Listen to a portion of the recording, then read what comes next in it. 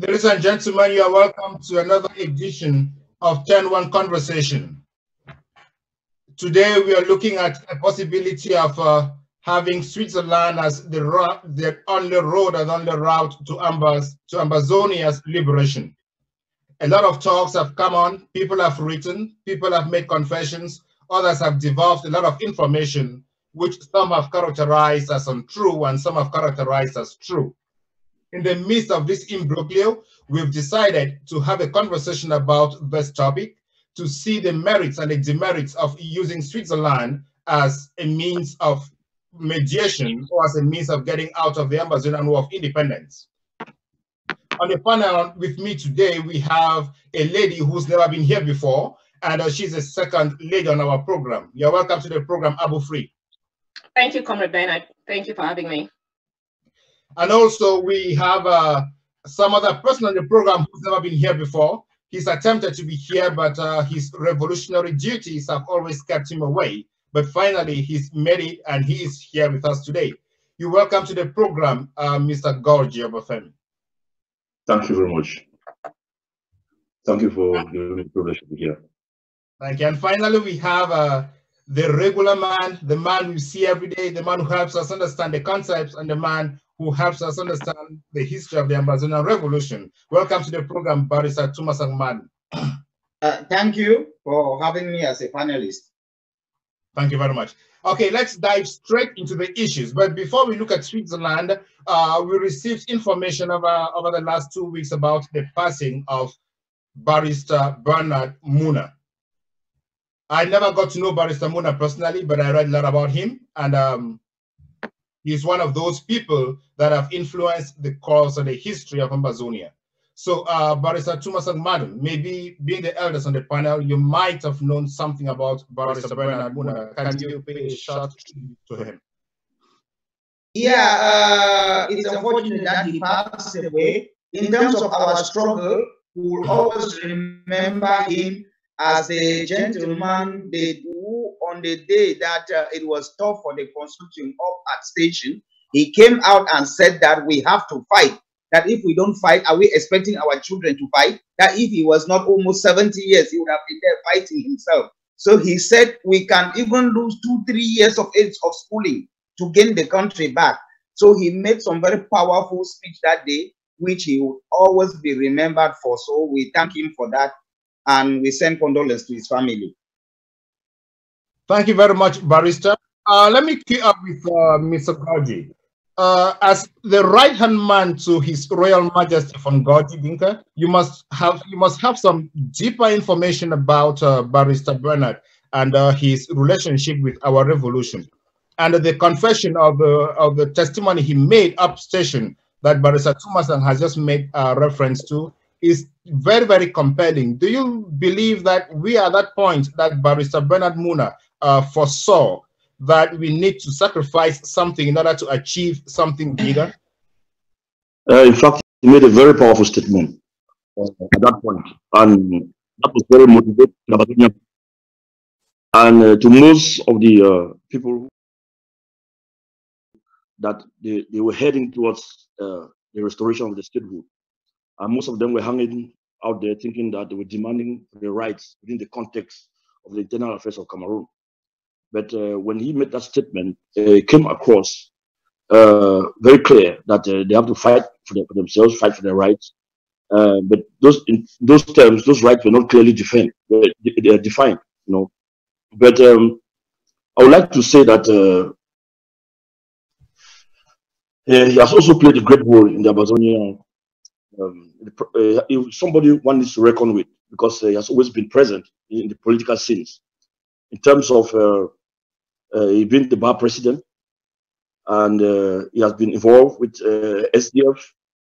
But I will, with all respect, and I will say that one had expected more from such a personality than what he had offered for our revolution. One would have expected him to step up much more open and much more clear about the issues which we deserve, about the issues of restoration of our statehood.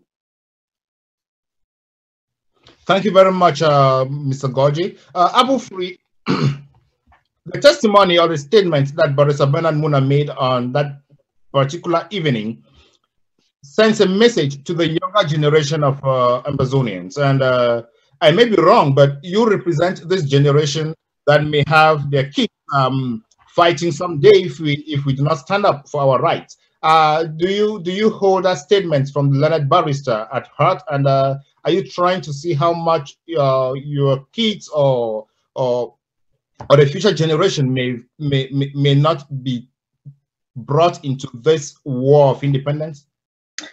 By the way, I don't know what you define as younger generation. I thought I'd passed that stage though, but absolutely. I think that is why most of us are, currently in this struggle, because we are, fighting that we are in this struggle so that our children can be like stars above, as it is in our, our anthem. Absolutely, he made a great statement, and the Monas family has been a huge influence in the history of Southern Cameroon. So at that point where he stood up and said, hey, we need to chart this struggle to make sure that our children, have a brighter future tomorrow or the years to come. He was absolutely correct. So yes, the younger generation definitely, I personally definitely agree to that statement. We are fighting because we don't want our children to suffer or to be in a position where we are or where we were at, while living in Southern Cameroon, or where, people are right now living in Southern Cameroon. So I totally agree with him 100%. And may his gentle soul rest in peace. Thank you very much, ladies and gentlemen. On behalf of TenOne Conversation, we extend our condolences to the Muna family, and we pay tribute to the learned barrister. Now, let us go into the topic of our conversation today. We had to look at Switzerland.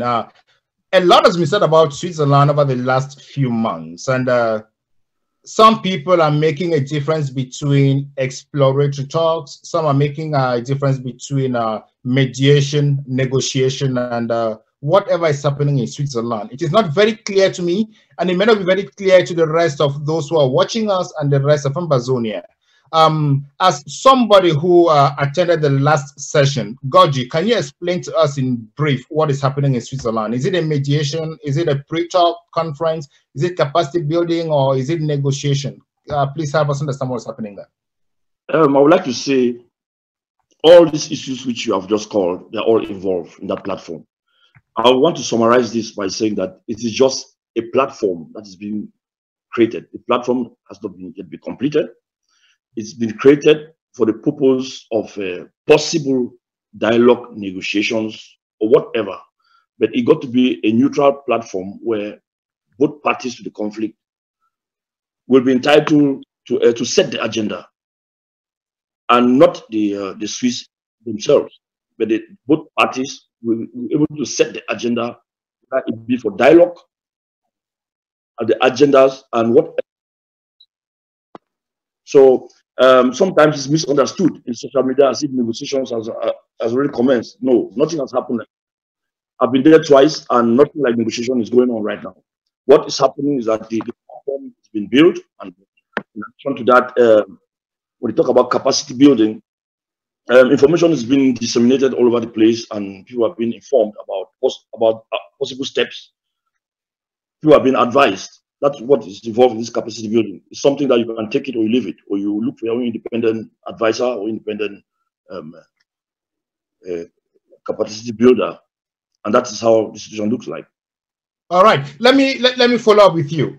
I remember after the very first session you attended in Switzerland, yes.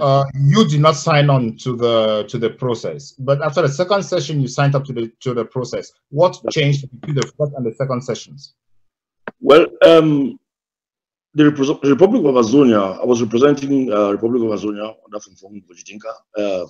The most important thing that caused me not to, what triggered me not to sign on to the initiative was, in the first place, I went there for fact finding, because the information that I requested from the Swiss government and from the Humanitarian Dialogue Center, they were not answered directly, but I was promised that when I get there, some of those questions will be answered. because there are issues that they need to hold under, they have under non-disclosure agreements and things that they need to meet one-on-one in order to expose them. So I went on the first session.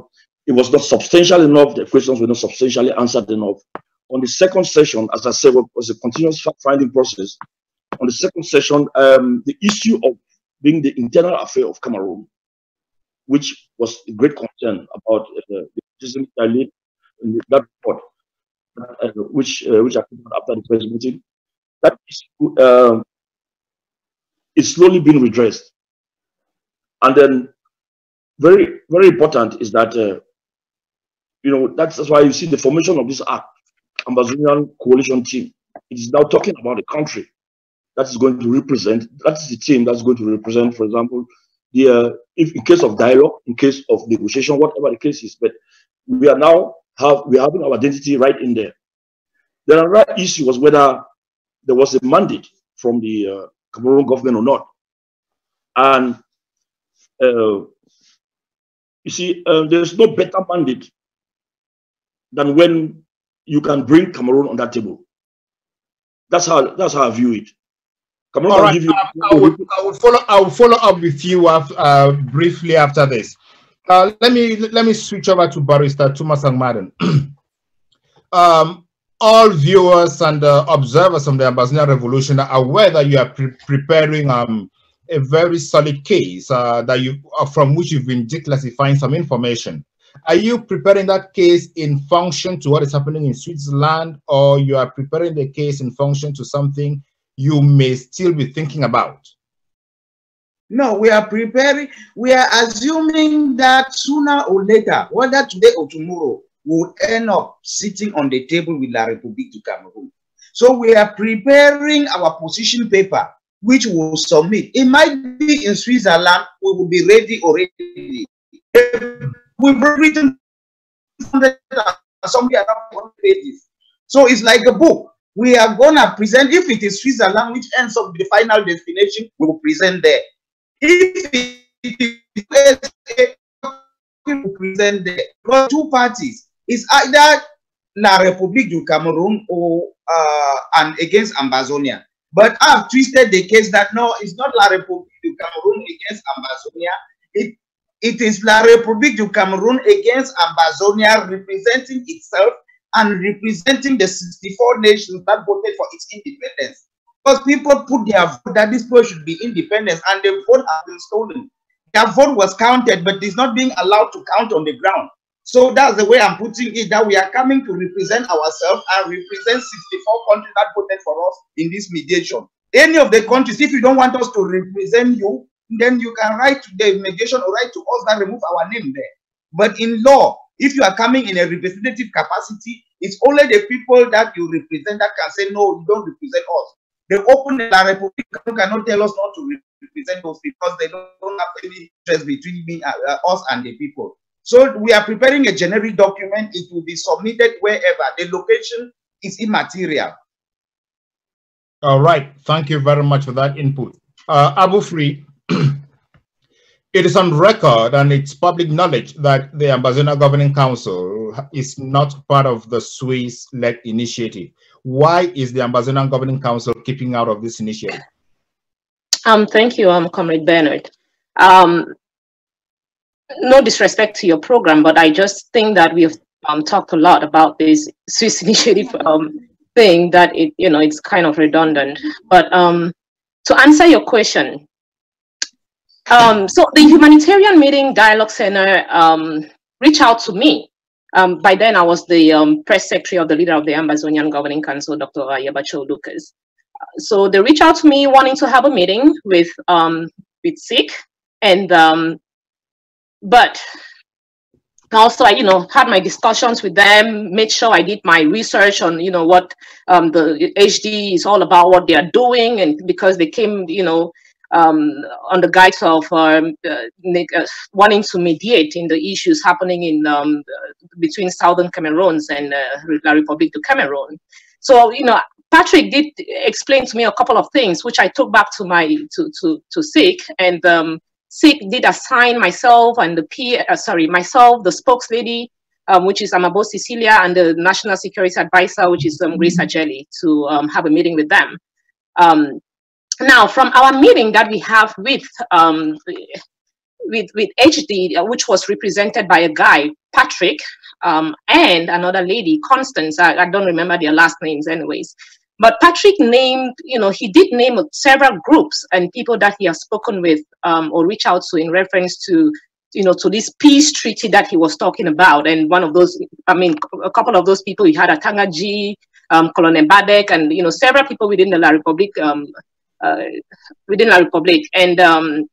he said a whole couple of things, mentioned the fact that Bajek had agreed that, there is a whole lot of issues happening, and it's kind of difficult to eradicate the rebels as they had earlier thought, and things like that. So one of the things that caught our attention while we were talking with Patrick was we had asked him a particular question about Southern Cameroons. We wanted to know if he had any history or if he knew anything with regards to Southern Cameroons, how Southern Cameroons came about, He did not.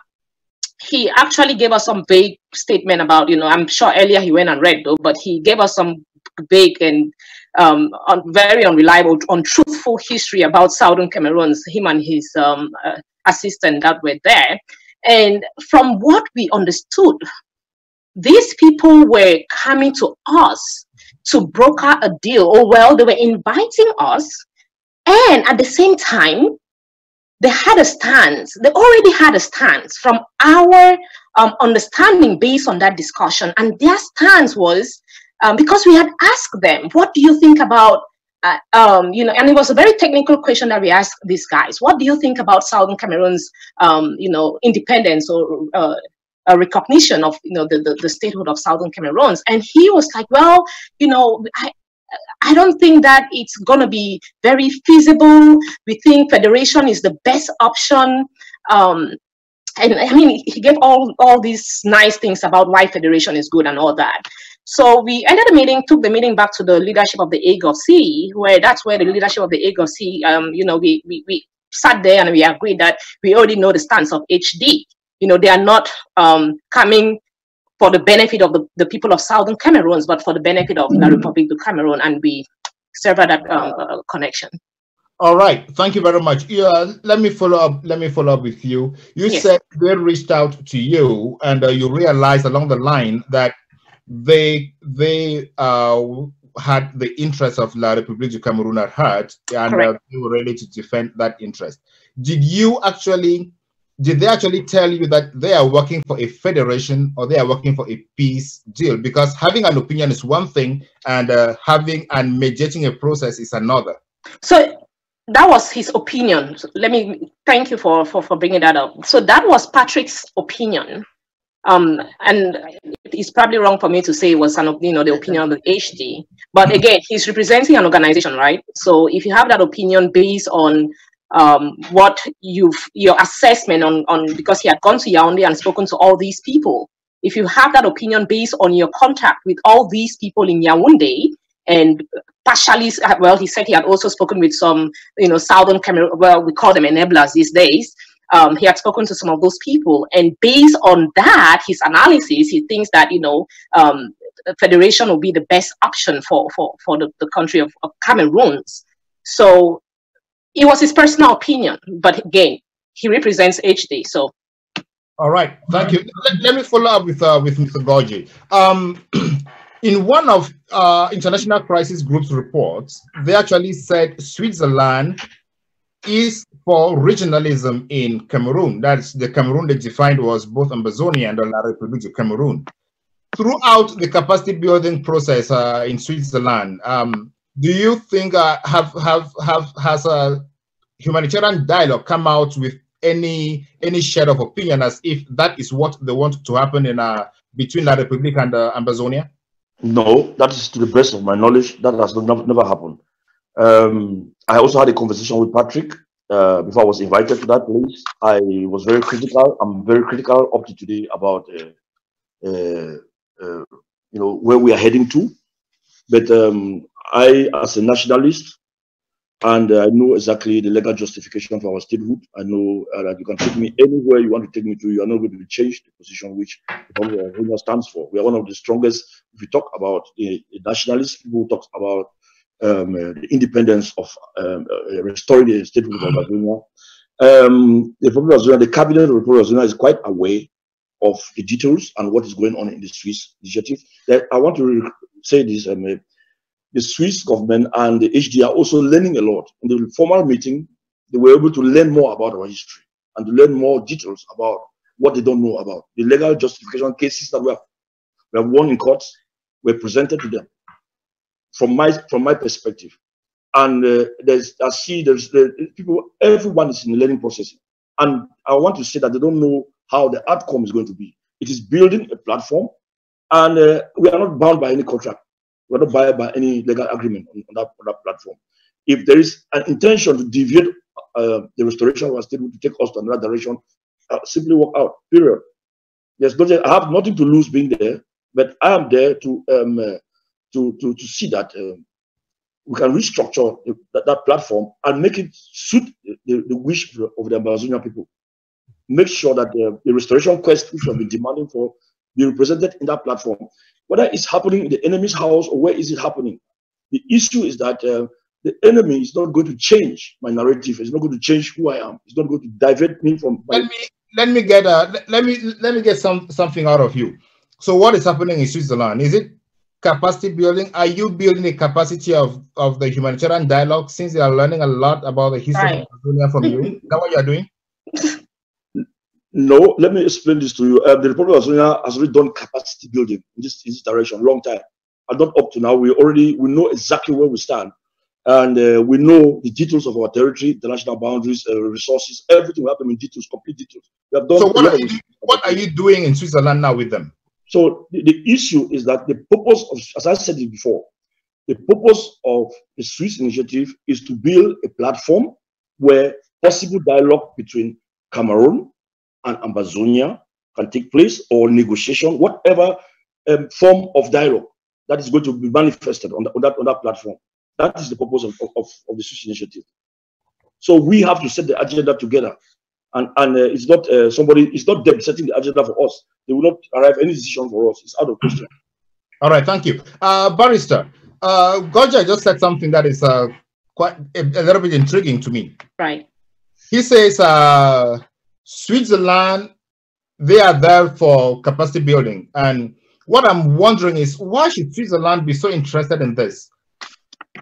Do you have any idea why Switzerland should be interested in this, in building the capacity of Amazonia's capacities? No, it is standard practice. When you have a state party who is going into international mediation with non-state parties, the various people, there are so many people, they try to bring them together. What they are doing is there's buy-in. If the leaders don't accept the process, you waste your time there, it will not change anything on the ground. So I was thinking they are bringing all the leaders of the non-state party so that all of them can come together and accept the process, understand the process, accept it, and then before they start. But my question is this: why should Switzerland be interested in this? Or let me put it the other way around: why would Switzerland initiate this and be taking it up to this level? Why should are you asking why HD is interested, or why Switzerland? Why is HD is different from Switzerland? HD is being paid for its services. HD is being paid for its services. It is somebody who have got a client. Canada is putting money. You think HD is spending all its waste? It's doing all that for free? They are going to build the Canada, or whoever is the sponsor of this. They are desperate to break down, and they lose their client, lose their business. They are negotiating so many different places. They have so many clients. If you have a client, would you allow the business to collapse? You do everything to keep the business going. So the money is coming from Canada. They are paying air tickets, hotel bills, paying HD to do the business. They are an entity. They're working for money. That's my understanding. All right, so that one answers your question. Why HD? Let's say you touched something that I think only Goji can clarify us about that in here. Goji, did Humanitarian Dialogue tell you people who is sponsoring this and why the person is sponsoring this?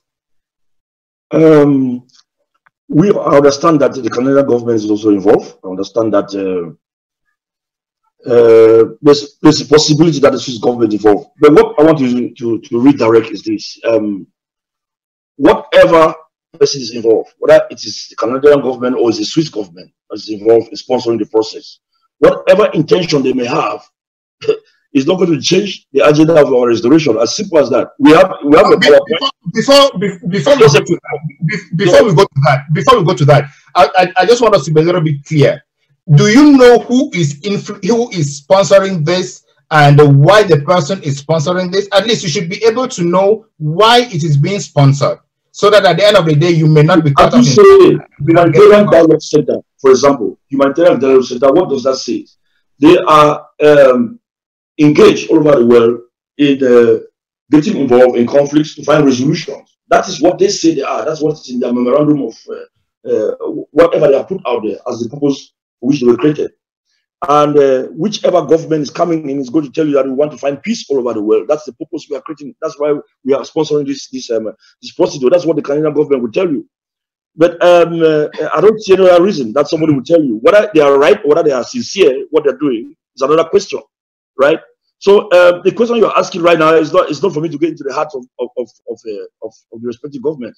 But the issue is there that the Swiss constitution stands for seeking for peace all over the world. That is one of the issues that are in their constitution, and so they use that as a pretext for engaging in this kind of conflicts and looking for resolutions, or looking for how to solve the conflict between both parties. So that is what they tell you, and that's what I'm going to tell you. So I am a little bit critical about this because when you look at the civil society world, where people work in civil society, most of these organizations raise their funds from funders. But at the same time, they are very critical and very selective about the people that fund the organizations. This is because, as we say in Africa, he who pays the piper determines the tune. Let me follow up with Abu Free. When HD came to you, did HD tell you why or who gave them the first reason to come into this and who was going to sponsor the process? No, they did not. But before I come back to your question and answer that, I just wanted to comment, Goji cards. So there is, now, I do understand that this is not a multi-dimensional process, right? Now, from my understanding, based on the things I've read so far, or the videos and audios that I've listened to, especially the recent one that came from Comrade John Bakuro, he stated that one of the, you all had signed or mandated this the Swiss government to go ahead and do this process, well, to be the sole negotiators, or however you want to call it, capacity builders, to be the sole capacity builders or negotiators of this process. How is it that, so how is Canada's, or what is Canada's role at this current stage? Let me cut in here. I am the only person who's going to ask questions on this platform, and you answer the questions. I'm sorry. Yeah. I just had to follow up with him on that though. So okay. So what was my question? my question was, at the time when HD came to AGOVC, did HD tell AGOVC whether they are being sponsored by someone, or the interest they had in mediating this, or who contacted them to mediate this? Because I understand at some point the AGOVC sent a formal request to the Swiss government to help mediate between Ambazonia and La République du Cameroun. So what brought the HD, and can you clarify us on what? I don't know about the AGOVC sending a formal request. I didn't know about that part. But from what our discussion with Patrick, it was he came to us and he didn't mention the Swiss government at that point. So he told us that they are trying to bridge, you know, the situation that is happening between in Ambazonia and in southern Cameroon, and that Patrick, who was the person we were talking with, said he had gone to Ground Zero, or to Yaoundé, and he had spoken with all these people in the government, including Akanganji Paul and the rest, as well as people like Barrister Bala, and I think he had spoken as well to Kadina Tumi.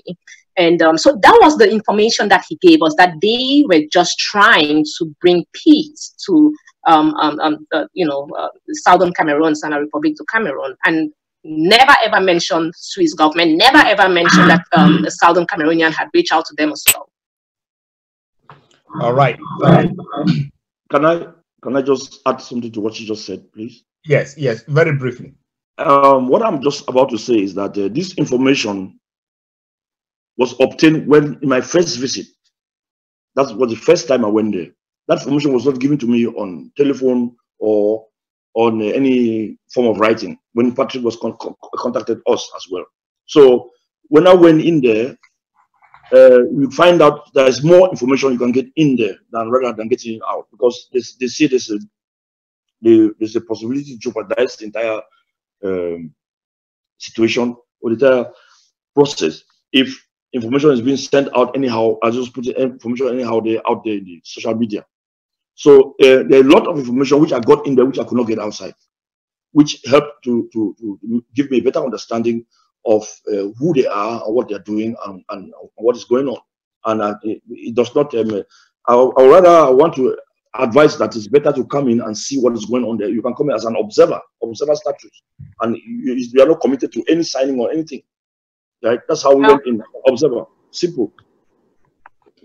You're giving me the impression that we could, the Republic of Ambazonia could just decide to attend Paul Biya's dialogue as an observer because nothing was going to change in there. Not Paul Biya's dialogue? Please, that's Paul Biya. This is not within the context of the internal affairs of Cameroon. This is not within the context of the dialogue that Paul Biya called for, right? I want to make it very crystal clear. Before we went in there, I made my submissions. You read those submissions. They are very clear where we stand and where we are standing. Moving into the enemy's house does not change what I'm talking about. I can go in there and tell them what I stand for. It doesn't change what I stand for. So attending a dialogue, let me tell you this: if there's a possibility to attend a dialogue, even where I find out the security is covered, I will move in there and tell them exactly about the restoration of my statehood. I will have the opportunity or the platform to expose them. So it doesn't move me for one inch. It doesn't change my view for 1 inch. So I don't see any why people are scared going in there. There's nothing there. You can quit anytime you want to quit. Comrade, people have to be scared. Abdul Karim just got arrested for going there. Yeah, we are going to get, yeah, for sure. That's what security is covered. Barrister, when it comes to issues of negotiations and mediation, is there any standard procedure that the parties should expect to be clarified at the very basic level before they take the next steps? Oh, there is nothing like a hard and fast rule. A mediation is not something like litigation where you have procedures of court and the rest. This thing is something which they are trying to bring two parties together and see the way they can try to resolve their problem. A lot of the things are not standard. Yes, a lot of people do it this way, but there is no hard and fast rule that it must be done in one way or another. Okay. So you need a bit of accommodation here and there. It's not a court case. So there should be a bit of negotiation, give and take here and there. On Free's point that this Patrick guy didn't know about the story and the rest of our history or our case, I'm not too bothered, to be honest. The subject matter, I don't expect a mediator coming and already knowing the subject matter before even coming. Exactly. Secondly, this Patrick guy might be an admin.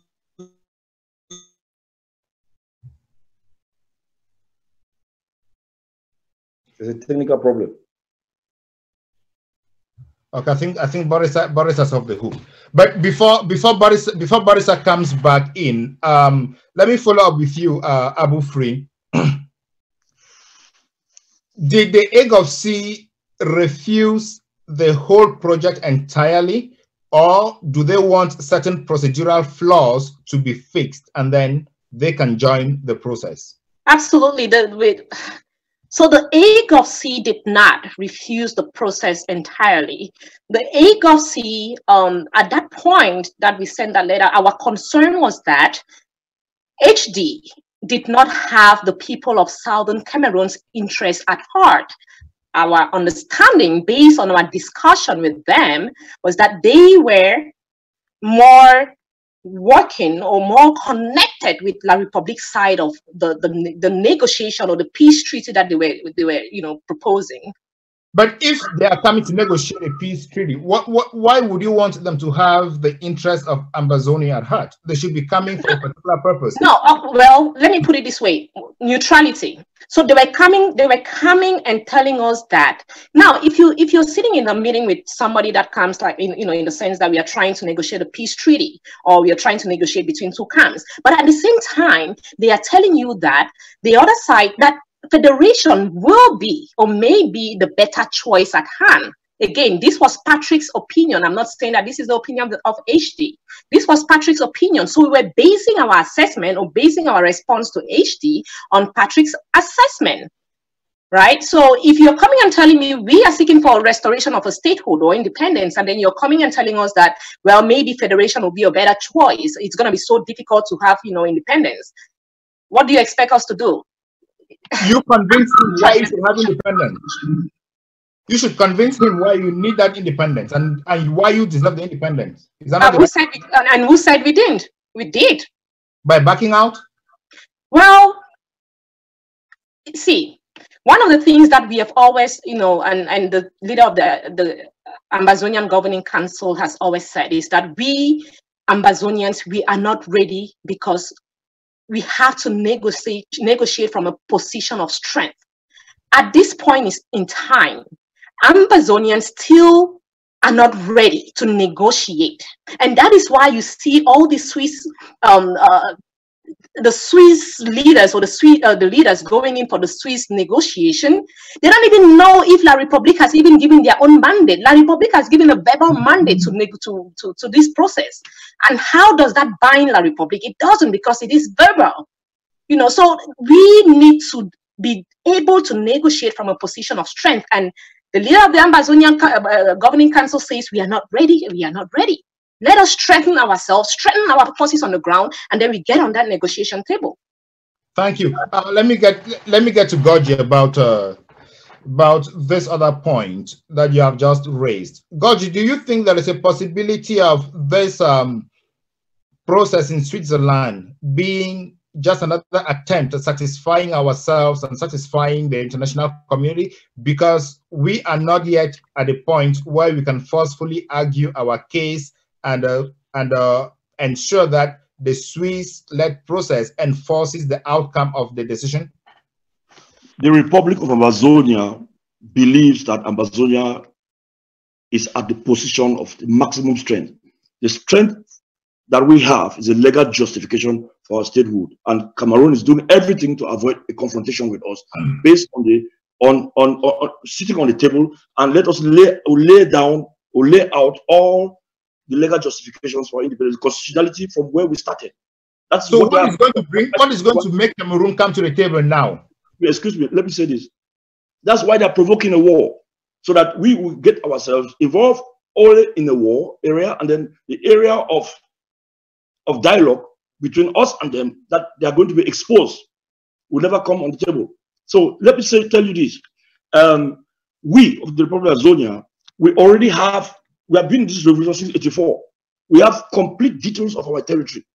Every dot, we have total international boundaries. We know our maritime space. We know everything about Amazonia. We know the resources, the amount of resources we have. We know. We have done our independent assessment with specialist firms which have been out there for us. We are very confident when we sit on the table, because nobody can wave. When it comes to the legal arguments of the Ambazonian quest for independence, I am convinced that it is a clear path in any forum. If we sit to talk face to face with Cameroon, it's a very clear path. Now, my question is, since 1984 till today, why has that legal justification not brought La République to the table? Absolutely. That's exactly the point. It's not the legal justification that brings La République on the table. And what I'm saying is that they are avoiding to come on the table because of the legal justification we have, right? But now we have the legal justification. How will they come to the table? You said strongest, that's the strongest weapon we have. What would bring to the table, for example, therefore? if in case the Swiss initiative transform to the right platform, while it's being built right now, the platform is being developed. If we transform to the right platform that we have the opportunity to present a legal justification for our restoration of our statehood right in there. That's what Cameroon has been avoiding for all these years, to have a face-to-face confrontation with us. I would pick it up with you. There is something I want you to clarify, but let me get up with Barrister. Sorry, we lost you, Barrister. Yeah, but sorry, I just came back. I don't know what happened. Yeah. So in one of his outings, John Akuro was very clear that multi-party negotiation, mediation, talks is better than a unilateral party talks. And he made us understand that those who had signed up to the Swiss process had signed up to appoint a unique party to mediate in this, and that is Switzerland. Is that not a danger? Is that not danger on the Cameroonian side, as certain journalists will say? Is that not danger on the Ambazonian side? No, I believe it will be better if we have a multi-party. If we, first of all, we are trying to internationalize our problem as much as possible. So even having more than one country involved there as mediators or whatever, it's far better. That is one of the options we have. But Switzerland, without BIA being involved in Switzerland would have been ideal.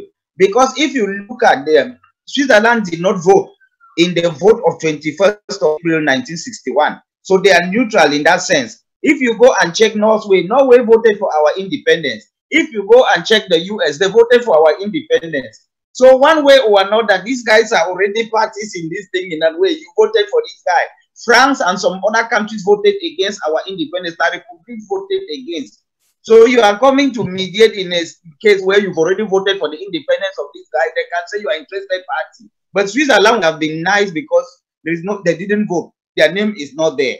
So that would have been a plus for Switzerland that they are a neutral party. But because of other reasons, BIA being involved there, people are doubting their impact. It would have been better for more than one mediator to be there. On the issue that they sign a document to say there will only be the single mediator, as I said, these people are raising funds HD. If you've seen where you raise your funds and do your things, do you want to start sharing the cake with so many people? They were blocking that thing so that they should be the one to do this business. But if we insist, maybe they will open up and bring more people in. If they realize that the system is not... But Barrister, if we are going to a process at the very beginning, and we say, okay, we are giving you all the rights and we're not going to bring any other person because we think that humanitarian dialogue is not willing to share, and this is a business that they are into. Does that connote any sense of justice and equity for the people of Ambazonia? What? Sorry, I don't understand. What equity and justice of people of Ambazonia? If we decided to give the negotiation rights unilaterally to humanitarian dialogue because they are raising their funds and this is their business and they want to do it without any other person, are we working towards justice for the Ambazonian people? No, the problem, I believe it was a mistake to give that type of blank check. But you can always say that, oh, we signed that document without big capacity being built. After you built our capacity, that's why we now understand the process. We cannot go with you alone.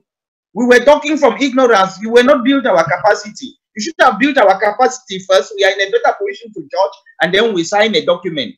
So they can always argue themselves out of it. But let me pick up from that. So how would you qualify the act of political leaders going to sign such a document I consider very, very important without expert advice? Was that putting the cart before the horse?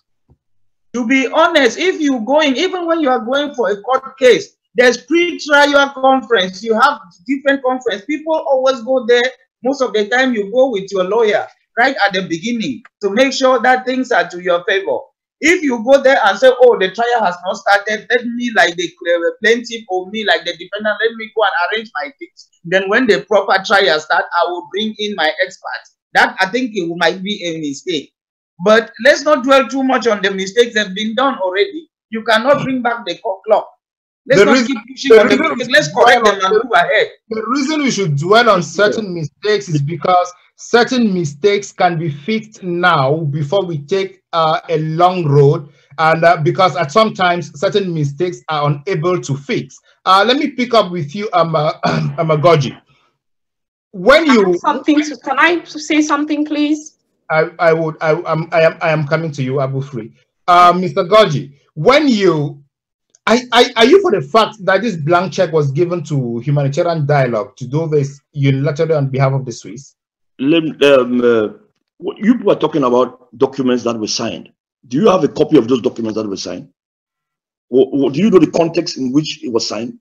I don't know whether you have any example out there, because it is this issue is being wrongly interpreted into the public, right?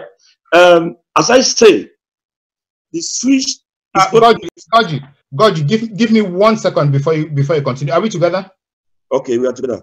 Yeah, we're together. Okay. If we do not have these documents at our disposal, whose fault is it that we are poorly informed? Is it my fault? Please hold on, please. I beg. Is it my fault that the person who is representing me somewhere? My volume has just gone down. I don't know what is wrong. We are hearing you loud and clear. Can you hear me now? Yeah, I can hear you, but I have to stretch. Go ahead. Okay. So my question is, you have asked if we have seen those documents. I have not seen any of those documents. I've not seen any documents coming out of Switzerland. But now my question is, the person who is representing me in Switzerland has signed a document without me knowing what is in that document. Whose fault is it? My fault or the fault of the person signing? You are talking about fault. If you have to see the content in which the document was signed, and you have to understand what was signed before you put everything out there, whether it's a fault or it's not a fault. If we don't have any document here, we're talking about a document that has been signed. We're giving the public a misconception about what has been done in Switzerland. You see, Swiss government. Remember, we are putting who was in this process. It's not like they say it's an umpire or a referee that's going to say, "Oh, give you a red card, give you a yellow card for doing this fault." No, I see people compare it with a referee or what they call an umpire. It gives you sanctions. You can pull out 2 points from you. They are not going to play that role. They're not going to play the role of a judge, right? The issue is that they have to play the platform, to prepare the platform, and then for the parties to come in and set the agenda. As simple as that. The mandate which is given to them is to go ahead and prepare the platform. The mandate is not for them to be the referee or the umpire between Amazonia and Cameroon. Then I am not very clear there. Please, in one word, what is the role of the humanitarian dialogue? Are they a mediator, or are they a negotiator, or are they a referee, or are they a teacher? One word describing them, just one word. No, you cannot say one word, please. You see, it's a process that you cannot say it's just one word. No, you see, they're preparing. Just understand that there's a platform which is being prepared. On that platform, dialogue can take place depending on the parties, what agenda the parties will set on that platform. Negotiation can take place if the parties agree that they want to negotiate. Anything can take place on that platform. Even the movement of internally displaced persons, agreements can take place on that platform for the movement of internally displaced persons, for relief organizations to move within Amazonia freely in certain areas that they don't have access to. Anything can take place on that platform, depending if both parties agree on that.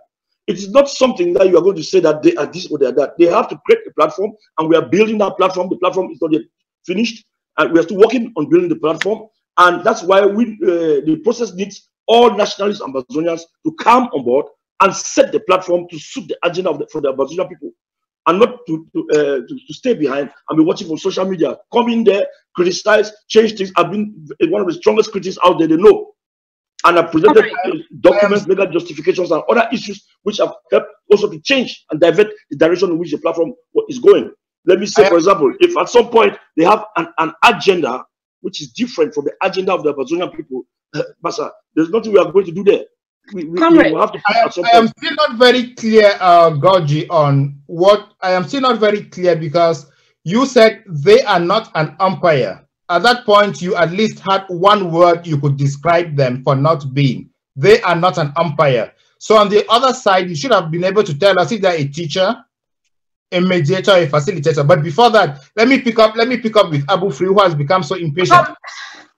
Comrade Bernard, let me respond, please, before you ask me a question. Hold on. Let me take you with a different question altogether. My question to you is this: so far, we have not seen or heard La République make a statement as being a party to that process in Switzerland. But what we have read on social media from people like Comrade Bo Herbert, who are the proponents of that dialogue, is they have brought La République down to the table. So are you at the AGOV-C still very comfortable sitting out of there while those who are in there are asserting the fact that La République is afraid of a table? Meanwhile, they engaged this from the very beginning. La République is not on the table. La République is not on it. They did not engage this. I don't know if you all are trying to say that John Bakuro is making up things. He was actually at the start of this thing. So Herbert is making up things. No, I'm just saying, I'm just, I'm making assumptions here, because he made a statement, clearly made a statement the other day saying that Dr. Sako was the person that sent out, a letter, I guess before this process actually started, Dr. Sako sent out a letter to the Swiss ambassador in Yaoundé, asking for their intervention in the situation going on. La République has not given us a written mandate. This ambassador, when this thing started, this ambassador went to Mr. Bim Vondo, the octogenarian idiot, went to him and asked if they were gonna affirm the process to go on, and he gave his verbal years. That is not that is not binding enough. You cannot give a verbal yes on a situation like this and think that these people will see through. We all know La République. We know these people. So we cannot base our, whatever we are trying to do on the fact that La République gave a verbal yes, so the negotiation is going to happen. Hell no. So, Comrade Gojika, let me tell you something. I'm going to be this is, based on what you said with regards to is Southern Cameroon, so Ambazonians, are we ready? We are not ready, my brother. We are not ready. Whatever these leaders are engaging is called political masturbation. I'm going to call it that. Because we don't have a leverage on Cameroon. Akwanga, Bo Herbert, Sako, your group, nobody has a leverage on Cameroon or Paul Biya to even think that this discussion is going to hold.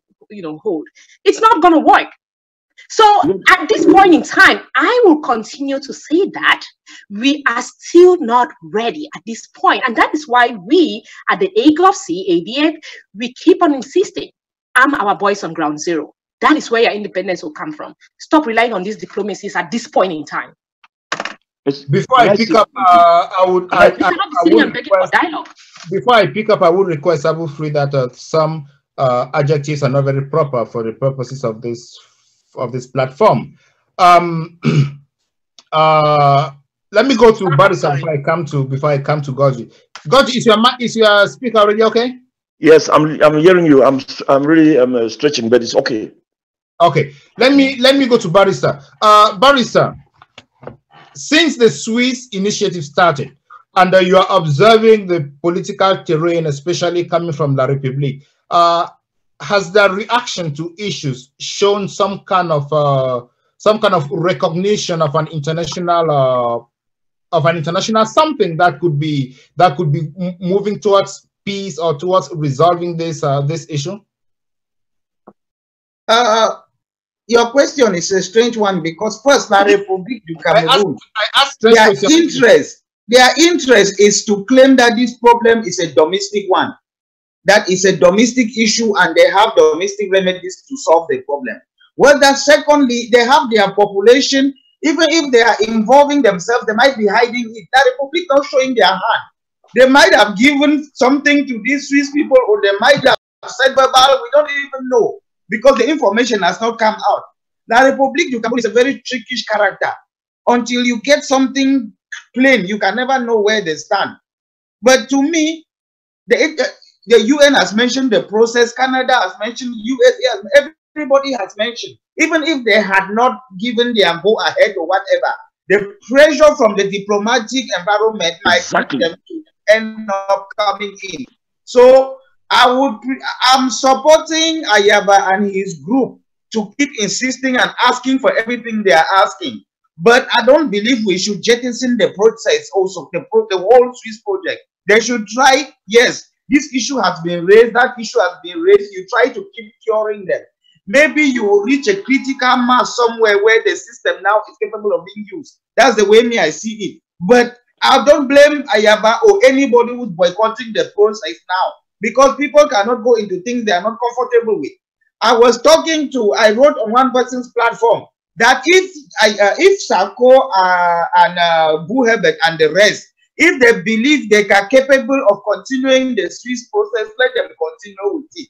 But if they know that they cannot continue without Ayaba and Siseko, then let them go to Ayaba and Siseko and try to solve the thing and give the answers they are looking for. Go ahead without them if you can. If you cannot, go and meet them and let their problems be solved. To me, it's very simple. There is no need complaining. Can you go ahead without Ayaba and Siseko and the rest? The answer is no. Therefore, go to Ayaba and Siseko them and solve the problem they have. If they believe we cannot solve the problem they've raised, then the process cannot go ahead. If these guys had a way of going ahead without these people, they would have done it. So I think we have to look at what Ayaba and the rest are saying. Whatever issues they've raised, they have to look at it and see. If their problem is a mandate from Cameroon, let the Swiss produce the mandate. Can I add something? Thank you very much. Thank you very much. I add something to Comrade Tumasang's point. Yeah, go ahead.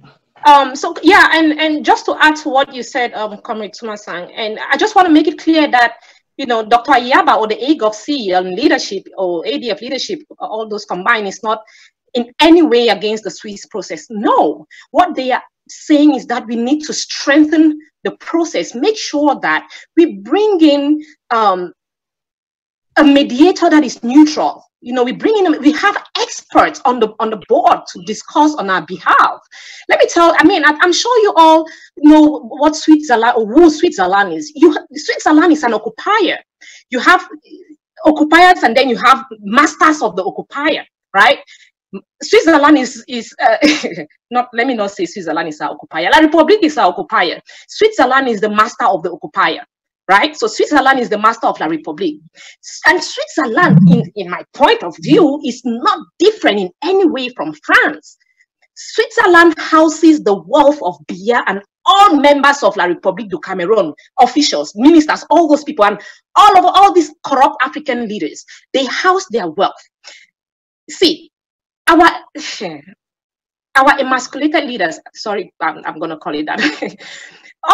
You cannot go to the master to free them from the occupier. How does that even make sense? It's like we are going, since we all are familiar with what France is or what France has, done on in West Africa or you cannot go to the master to free you from the occupier. How does that even make sense? So our objective is that we at the AGOVC, the ADF, the Siseko camp, let us look for experts. Let us look for people that are not directly involved with La République, right? And have them on board. We are not against the Swiss. They can go on with the Swiss process, but we will show our support when it's genuine, when it looks like, okay, this thing is good.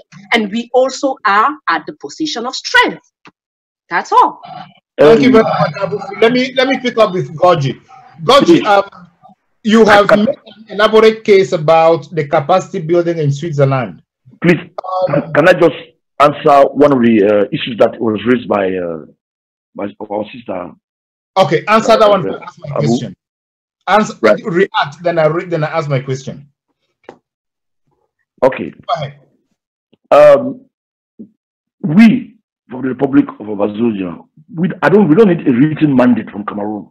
We need the Swiss government and the HD who says that they are capable of building an efficient platform, that they are able to bring Cameroon on that table. We need them to bring Cameroon on that table, period. If they put Cameroon on that table, then they have given us a mandate. They have shown us a mandate by bringing Cameroon to that table. Cameroon can issue a document and they'll never show up. So that doesn't help the situation. So what I'm demanding from them is to bring Cameroon on that table. I'm giving them the benefit of the doubt, hoping that they bring Cameroon on that table. Secondly, if they don't bring it, then they are failed. As simple as that. Now, secondly, whether we are talking about whether we are not moving from the position of strength, we are not ready. I know the work that we in Azonia are doing on the background that most people don't know in social media about our territory concerning the details and the facts and the team and the experts that we are able to put at our disposal in terms of mediation from the Republic of perspective of Azonia. We have been doing this kind of consultation before, and we know we have been talking about these issues. When it comes to the point, we are very confident that nobody can beat us on that table. I mean, from Cameroon, nobody can beat us on that table.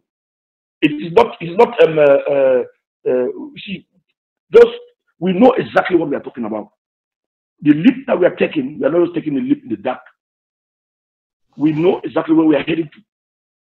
And for everybody to generalize and say that, what I would like to see is that let Ambazonians come together in a kind of collaboration platform and let every group present what they have as a team, or what let them have, what they have. Because the issue that we are facing in this revolution today is the lack of collaboration. You don't know what we have, and we don't know what you have, we don't know what you are doing. So that's why some people feel that we are not in the position of strength, others feel that they are in the position of strength. So if we can have a collaboration platform on this issue, and then we say, let every group present out there what they have prepared for the Amazonian people. Some kind of blueprint, what do you anticipate, what do you think? Maybe through that collaboration platform, we are going to figure out something better. When you are in a position of strength, the enemy will come to you, not you going to the enemy. That is all right. The fact that Sako took a pen and wrote to the Swiss ambassador, that is pure weakness. A position of strength, they will come to you and not you going to them. It doesn't necessarily mean that way. You can also go to the enemy in a position of strength. I walk in my enemy's household and I tell him off, I show him exactly where my rights are. I walk out of his house. Goji, you said the HD will only prove to you that they have succeeded if they bring La Republique on the table. Period. Did they tell you they are going to bring La Republique? To let them bring La Republique on the table. That's the mandate I'm waiting from them. Did they tell you the objective is to bring La Republique on the table? That is good, because the negotiation will never take place. Only one party sits on that table. The two parties have to be seated there, and then that's what we are expecting. So if they cannot bring Cameroon on that table, then they are failed. Yeah, this kind of falls in line with what Abu Free said at the beginning of the program. She said HD and that Switzerland had seen this as a question of federalism. So don't you think HD could be working towards building your minds and pulling you towards federalism? No, that's not the case. I've been there for 2 meetings. There's nothing about federalism being discussed there. It has nothing to do with federalism. The issue right there is restoration of our statehood. All right, thank you. Let us have a transition. That has been a discussion out there. None of those guys sitting out there, neither Akwanga, neither Boebet, neither all those guys who are sitting out there, none of them have been talking about federation. The issue out there is the restoration of our statehood. Good, thank you. Let us have a transition about what's going on. I know that it's all from social media. That's not true. Because if I was sitting outside, I was thinking like you others are taking today. When I went in there, I saw the areas where there were mistakes. I saw the areas where they needed to be corrected. I saw areas where which were not true, which gathered from information which are collected from social media was totally the opposite. So we are working in changing those areas which we need to change, and that's where we are progressing. And we have to do that collectively, not without leaving some other group outside, leaving some inside. All right. Thank you very much, Goji. Can we have a transition pen? And when we come back, we'll look at expert view on this.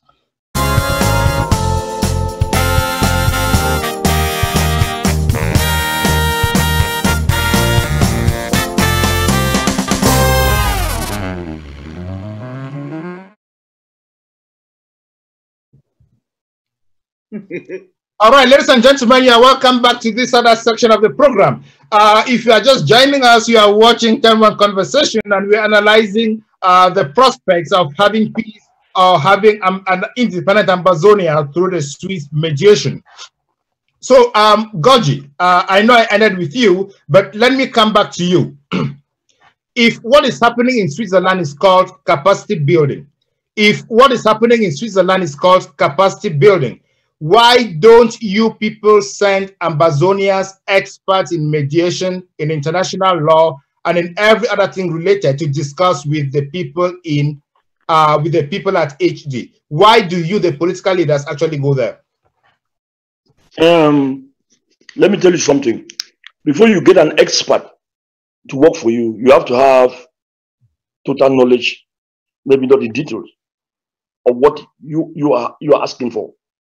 You are the ones that are presenting the facts, some of the facts, or the direction to the expert, what you want them to achieve. If we go to a trial, you have to tell your lawyer, your lawyer exactly where you are heading to, and the lawyer uses the facts based on, develops the power of analysis and know how to play with the facts much more to your advantage. It is important for leaders of Amazonia to understand the process, because if you don't understand the process, somebody can sit right in front there, you call him an expert, and it blows up everything, not in the fashion in which you had expected. You know, we now know that the world is dishonest, and particularly this is our case. We need special attention on it, and we need to be follow up every detail of what the representatives are doing, every detail of what the experts are doing. So I would advise every Amazonian leader, if they cannot obtain capacity building from elsewhere, let them get themselves involved with some kind of capacity building. They must not be done by the Swiss. You can reject it. You can reject what the HD is providing to you. Not all the facts that they are providing that are considered as anything, because I've done my capacity building elsewhere as well. Right. So we have other experts talking to us, comparing facts together. You can hear what they're telling you about. You must not adhere to it. Thank you for that, Barrister. Mr. Goji has made a statement that appears very curious to me. I'm curious about it. He says we should rather go to them to build our capacities instead of like you need a lawyer. Isn't it appropriate that we get people we trust, that is our own sons and daughters who are experts in this domain, cut across the world, to build our capacities or to represent us at these talks? Why should leaders who are not experts in this field go to talk expert issues with experts on the other side? My understanding why they are involving the leaders is to get a buy-in in the process. Imagine something, let's say you get the experts, they go and come out with some resolutions at the end, then the leaders start refusing. They don't really understand what went on. Barrister, in this situation, normally what happens should be a client-lawyer relationship where the leaders are the clients, and then they hire our own experts to go represent us face-to-face with other experts, so that the buy-in can easily come on. Our experts can sit there with our own leaders while they talk. As such, we are sure that the information we are receiving is objective information. To be honest, what HD is doing is not unique to us. In a lot of conflicts where you have a state party and you have a non-state party with so many different entities, before the process is going on into the mediation, they always try to build some capacity of the various leaders of the group. It's not something that HD invented on Amazonia. It has happened in different conflicts before. So I don't want to over-demonize the system. It might not be 100%, but it's not unique to us. It has happened before. They build capacity. It's not even the we are not in the process of demonizing the whole initiative. We're in the process of identifying weaknesses and correcting them now before it gets too bad. Would you advise that someone we do not know and we do not know his interest in this issue take on to training our leaders? Why should we, our own experts like you, not train our leaders? Why should our leaders not call our own experts to come and train them? Is this not curious to you? To be honest, whoever is sponsoring this thing has given a budget. They are deciding how they use the budget. There is a part of the budget to train the people. Whether we take that training or not, it is up to us. They are not forcing anybody. The guys are saying they are offering this training, and it's in your interest to come together and get this training for free. If you want to go and get your training by yourself elsewhere, by your own expert, then they now got you. They might see you on the first day of actual negotiations. Nothing stops you. You might not go. It might be better for you to get your in-house training from your own guys. Who cares? No, Barrister, my question is not whether HD should give us this training. My question is this. Why should our leaders not come to our own experts? Why should our leaders trust external experts? Why can we not train ourselves? If HD has said, okay, La République is ready to sit and talk with us, why should our leaders not say, okay, HD, hold on, let our leaders train us and we come there exactly for the negotiations and the mediation? Why should we go there for training? I'm a little bit curious about this. That is one of the options. You can choose that option. First of all, I don't really want to talk too much about training. I don't know the content of the training. Are they training on the subject matter or they are training on the negotiation process? Exactly. I don't know what they are talking about in those meetings. Our leaders should come back to people like you. That is my question. Our people come back to you. Bro, let me clarify your question, please. Your question is too open. What Barrister is saying right now, he doesn't know the context in which the leaders are being trained. What is going out there, it is not training the leaders as experts. No, that's not what is happening.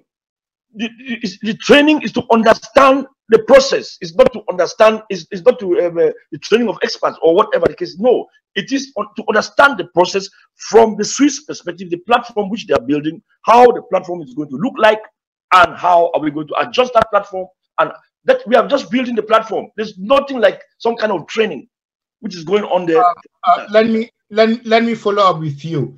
If there are procedural or very substantial flaws in that build up, would non-experts be able to identify those flaws? Flaws? Yes. Sorry. What do you call an expert? We of the Republic of Azonia, and we are able to identify flaws. Anything that would deviate from the restoration of our statehood is already a flaw. I disagree. Could you, Goji, could you please stabilize your camera, please? Pardon? Abu, I'm coming to you. Goji, could you please stabilize your camera? The problem I have is I'm not hearing you. I have to push it very close to my ear. Okay. And, because I don't know something, for some reason, the volume has just gone down. So okay. I need to bring it closer. That's the reason. All right. Before I come back to you, Goji, it's been a lot of ping pong between you and I. Abu Free, since the AGOVC decided not to engage this process, has the AGOVC been doing capacity building at their own end to make sure that if at some point they are going to join, while the procedural flaws have been fixed, AGOVC will be able to meet up with everything that is happening at the Swiss-led initiative? Well, we have, absolutely. We had a capacity building initiative that was sometime in March, if I'm not mistaken. And we did invite all the other leaders. And we did invite all the other leaders, which some of them, of course, rejected it. Yes, so we are engaged in capacity building. But I so want to respond to this expert thing, if you don't mind. Go ahead. So the thing about, I'm not I did political science, I did international relations, but I'm not going to call myself an expert because I have not practiced in that field. I am practicing in public health. Now, I will call myself a public health expert because I practice in that field. But because I did political science and international relations with some conflict, with some conflict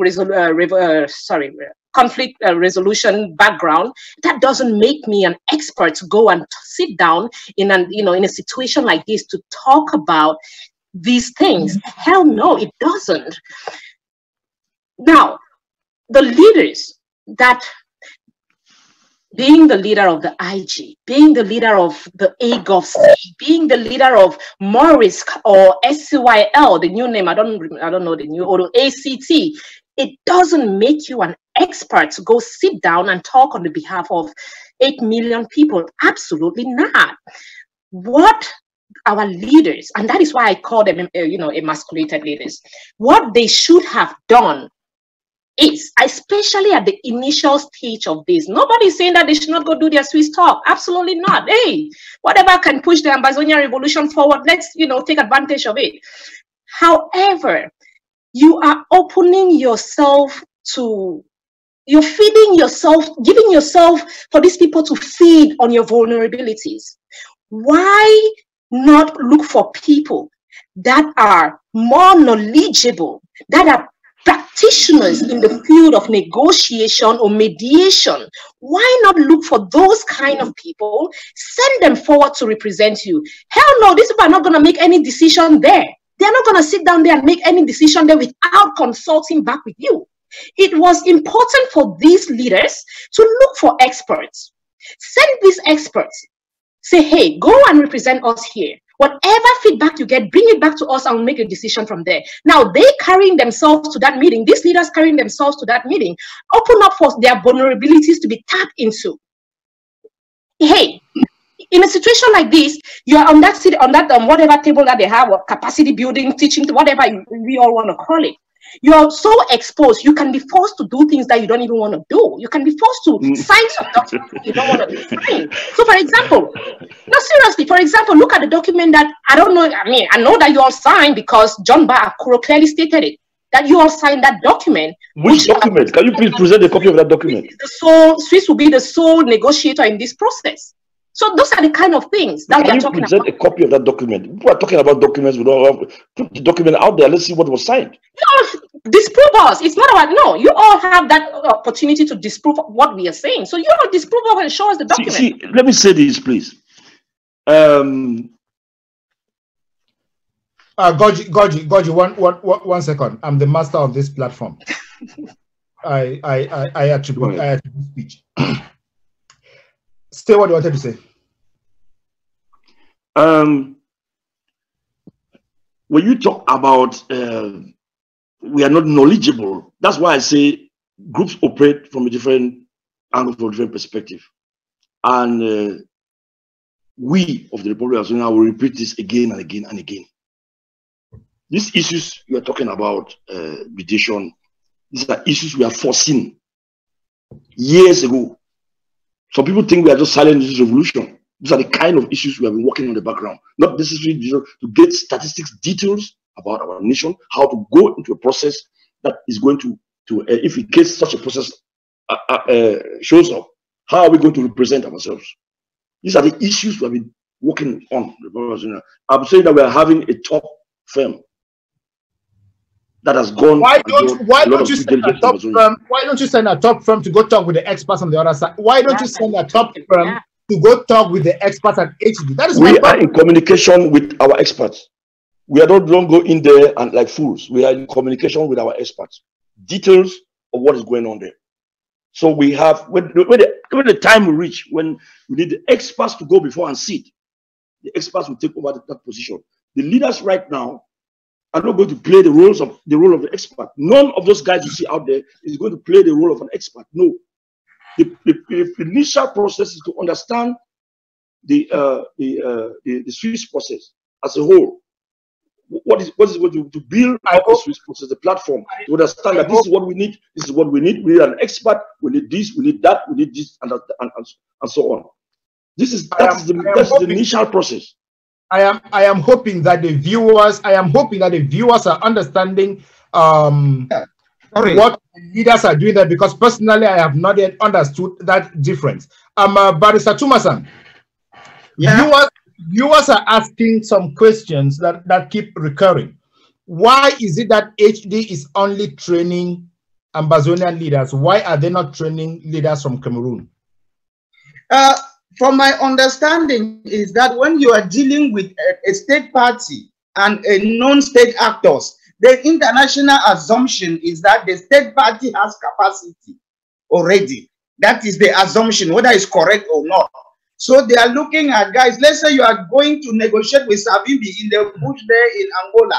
You don't know what capacity he has. So you have to assemble him and his guys, try to explain what mediation is, explain the process you are running. Your process might be different from that of somebody else. Explain how you will do the things with them. But most of the time, they don't go and train state parties because they assume you have the resources and you have the capability you have your capability already. So that's why they always go to the side of training the non-state parties.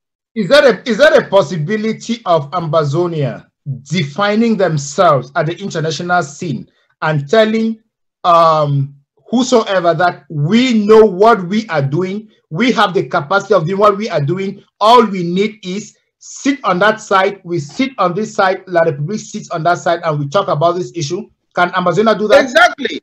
Exactly. You can say what you want. They are not forcing them to come for this pre-negotiation or pre-mediation talks.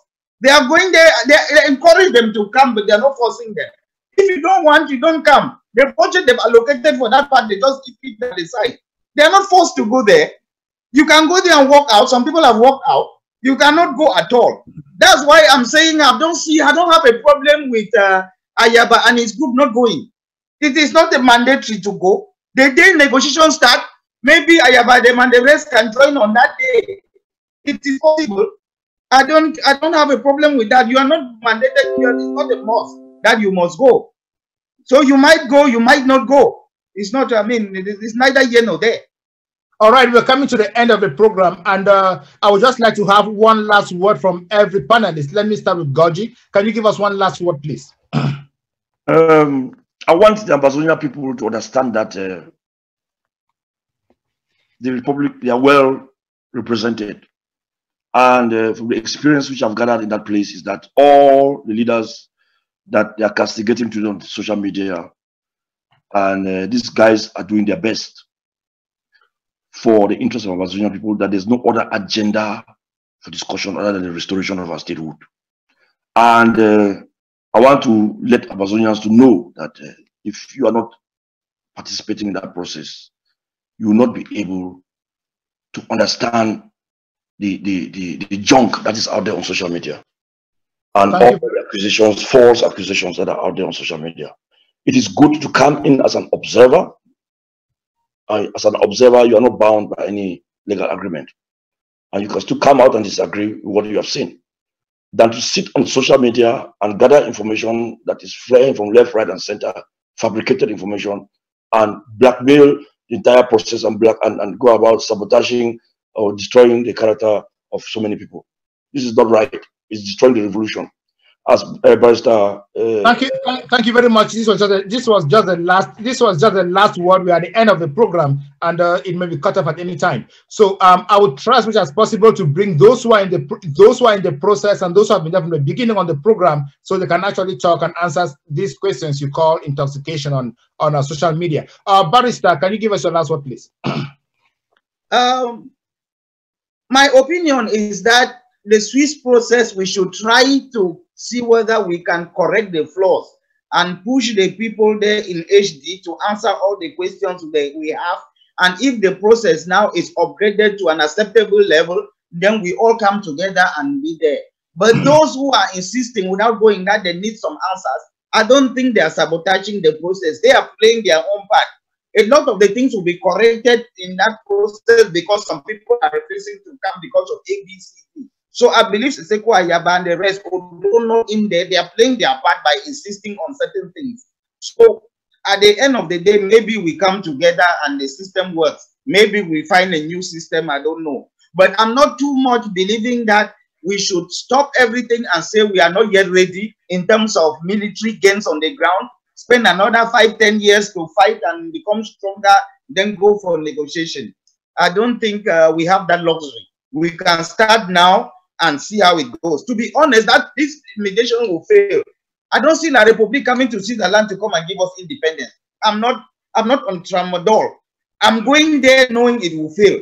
We would insist on independence. They cannot give independence. So we'll have a deadlock. The system fails. The international community will finally realize that these two people cannot come together and agree to stay together. Therefore, we should start looking at the next option of people, each person going their separate ways. That's my interest in this Switzerland, to put the best case, and we don't agree, and then the world know that these two people cannot agree to stay together. Then they start going to option B. It's better for everybody to go their way. Thank you. Thank you very much. And let's end with Abu Free. Can you give us your last word?